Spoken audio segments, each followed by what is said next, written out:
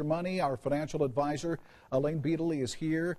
And today we're focusing on investment fraud, those deals that may seem too good to be true, and in some cases they just are not. Well, Elaine is here to talk more about, first off, the warning signs. What are the warning signs? Right. Well, to remind everybody of Bernie Madoff and how large that was. It was the largest financial scam in U.S. history.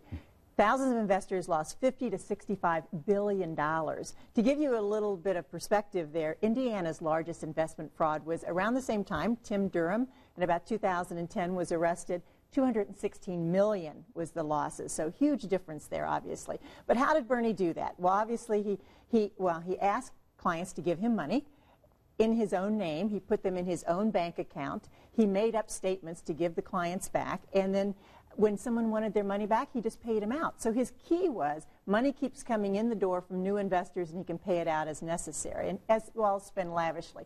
But the warning signs then would be an unrealistic investment return. He was telling clients 12% return, which was his average annual return that he was making, because he basically was making it up. So it was too good to be true, basically. And he created this investment club mentality. In other words, exclusive club. And if I ask you to be an investor, you're part of this new group, and everybody wanted to be part of this group making this huge return.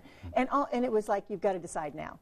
So you don't have time to think of it if you want to get into this. Now, this went on for some time. Why was he not caught by regulators? Well, that's a great question, too. And I think what happens is he was a well-respected person within the investment industry. He was actually on regulatory committees and served in that way. And the SEC just didn't dig deep enough.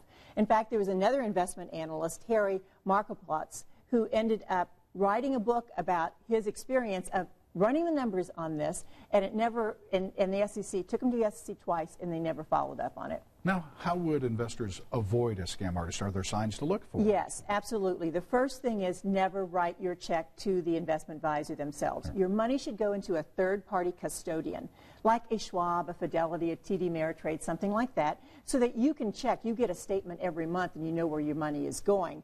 The second thing is take your time in evaluating that investment advisor. Make sure that you understand their process and their strategy and how they'll be working, and then check them out.